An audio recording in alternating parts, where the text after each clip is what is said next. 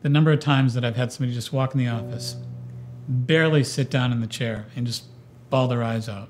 They've been holding in so much tension, stress, so much difficulty in life that they've had to contend with. They hold it in, hold it in, hold it in. There's no place that's listening.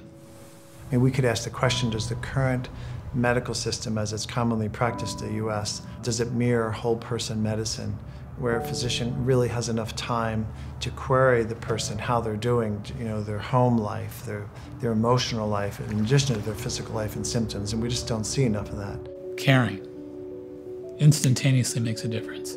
Instantaneously makes a difference.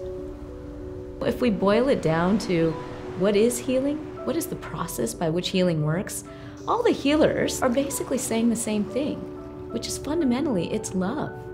They're opening the space for love, but really what they're doing is helping us love ourselves.